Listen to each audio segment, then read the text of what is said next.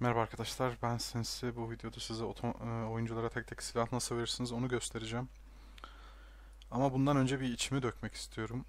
Özellikle şu Jailbreak videolarının yayınlanmaya başlamasından beri abone sayısı arttı.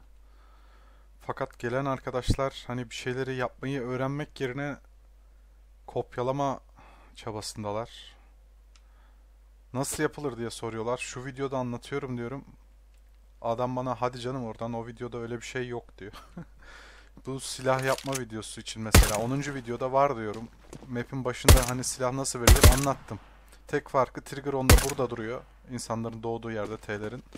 Siz buraya getirip trigger'ı önüne koyacaksınız. Hiçbir farkı yok. Adam bana diyor hadi canım yok öyle bir şey diyor. Videoyu izlememiş bile yani. Dolayısıyla bundan sonra başka videoda anlattığım şeylerle ilgili bir şey soranları cevaplamayacağım. Gidin o videonun altına. Ha bu videoda ben şunu yapamadım. Ya da bu videoda ben şöyle bir şey yapmak istiyorum ama sen şöyle yapmışsın. Nasıl bunu böyle yapabilirim? Bu tarz soru soranlara cevap vereceğim sadece. Onun için de o videodaki arkadaşa, yorumdaki arkadaşa teşekkür edebilirsiniz. Bundan sonra diğer videolarda cevap vermeyeceğim çünkü. Şimdi gelelim bu videoya. 3 şekilde göstereceğim. Birincisi şu üstteki futbol topunu yaptığımız gibi template'li silah vermesi ama bunun kötü yanı birincisi oyuncunun kendi skinleriyle vermiyor. Default skinle veriyor silahı. İkincisi ise içine her girdiğinizde yeni bir silahı yere düşürüyor gördüğünüz gibi. Diğer yöntem ise harita başında 10. bölümde anlattığım gibi işte vermeyi burada triggerla yaptım. Gördüğünüz gibi ve bunu öyle bir ayarladık ki elindeki silahı alıp yenisini veriyor. Dolayısıyla ikinci bir silah düşmüyor. Aynı cinsten başka bir silah alırsanız önceki silah elinizden alıyor ama farklı silah varsa yani birdeki silah duruyor mesela. İkidekini sadece alıp yerine yenisini veriyor şu şekilde. Bir tane de düğmeli olarak yaptım. O da yine bunlar gibi çalışıyor. Sadece trigger yerine düğmeye bastıkça yenisini veriyor.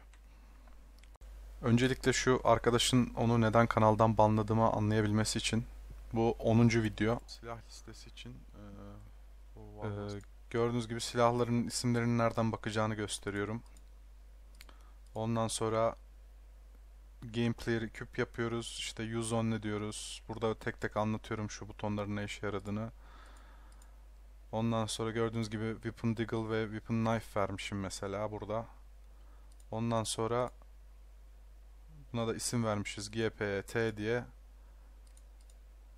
Ve sonra trigger'a girip demişiz ki on start touch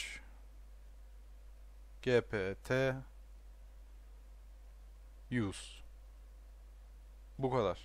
Bakın bu 10. video aynısı. Şu an size sadece onu izlettim ben. Şimdi gelelim biz ne yaptık yine. Hani orada anlatmamışım ya. Gameplayer'e küp yaptık. Vereceğimiz silahın ismini yazdık. Buna bir isim verdik. Ve trigger'ın output'una dedik ki deyince silah ver. Ne kadar farklı değil mi? Bunu anlatmamışız orada ama nasıl olduysa enteresan. Bunu düğmeyle yapmak isterseniz de tek yapacağınız şey şu trigger'ın yerine düğme koyup düğmeye on pressed deyip aynı şeyleri yazmak. Bunda on start touch yazanı, bunda on pressed yapacaksınız sadece. Diğer üçüncü yöntem ise işte dediğim gibi topu yaptığımız yöntem. Onda da önce bir tane silah yapıyoruz. Ampul işaretinden, Entity Tool'dan Weapon M4A1 koyuyoruz. Bir tane buna bir isim veriyoruz.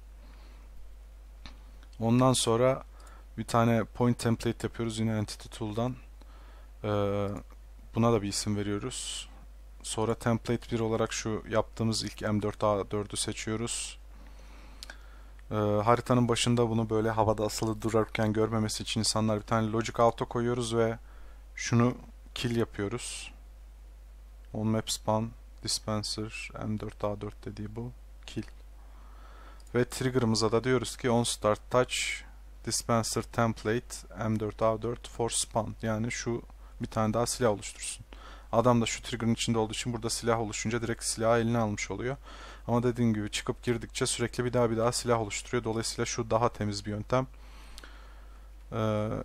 İşte buraya silah ismi yazacaksınız. O listeye gidip 10. videodan bakabilirsiniz. Yine tekrar buraya linkini falan koymayacağım.